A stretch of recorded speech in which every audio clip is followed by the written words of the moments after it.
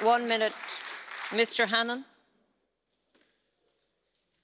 Thank you, Madam Deputy Speaker. What really grates here is not the dishonesty of our MPs, but the credit that they're giving to our intelligence. They could have just rejected Brexit. They could have just refused to implement Article 50.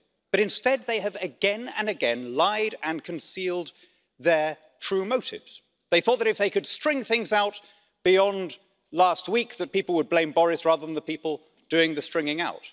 They think that if they keep calling for an election but voting against, we somehow won't notice. They think that if they amend a bill to death with the intention of stopping it, again, we're going to fall for it. They seem to have believed their own propaganda about all Leave voters being stupid. And every time they have miscalculated. The reality is the Conservative Party in every poll now has been ahead for the last 40 opinion polls, generally in double digits. The only options we have are either to take this deal now and become good neighbours rather than grudging tenants, or there will be an outright victory for the Conservatives at the next election and tougher terms. Those are the only two options now left. Mr. Hannan, Mr. Smith has requested a question.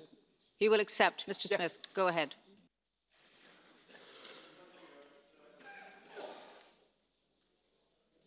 Thank you, and I am grateful to Mr. Hannan for giving way, and I very warmly endorse his criticism of dishonest politicians.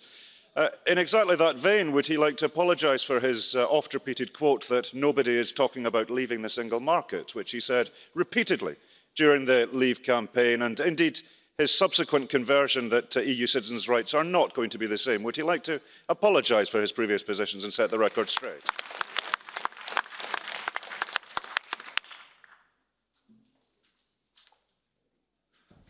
It's simply not the case that I repeatedly said that during the election campaign. You're looking at a quote from a 2015 interview before the campaign began, in which I made very clear, and I've stuck to that position all the way through, that I thought the best outcome for us would be a Swiss-type outcome. And that's a position that I took before, during and since the campaign. I have not changed my position. I wonder whether you, who have made your entire career about demanding a referendum on independence for one part of the UK, might consider the hypocrisy of refusing to accept the verdict when the UK as a whole votes for independence.